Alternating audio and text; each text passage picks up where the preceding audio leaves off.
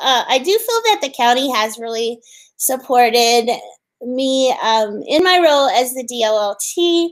I've had a lot of opportunities to create units that I probably wouldn't have created before and really stretch my thinking of how I can make this learning accessible to third graders virtually.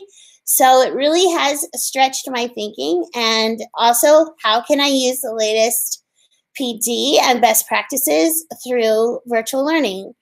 So I do feel anytime I have a question, I could go ask Courtney or my principal or colleagues. I feel like I've been very supported.